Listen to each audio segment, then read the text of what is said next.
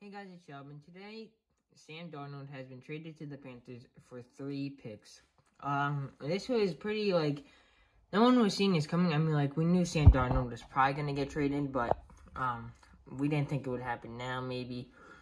But he's been traded to the Panthers, and I think this is, it shifts the draft a little bit because, Jets are probably going to take Zach Wilson as the quarterback because they don't have anyone else.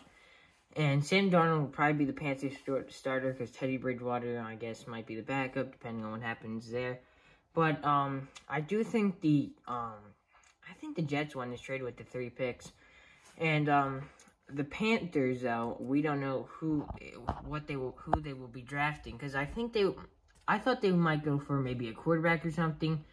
So, we'll have to see what happens there. But, yeah, guys, Sam Darnold has just been traded. So, yeah, don't forget to like and subscribe, and I'll have a Falcon and the Winter Soldier video coming soon.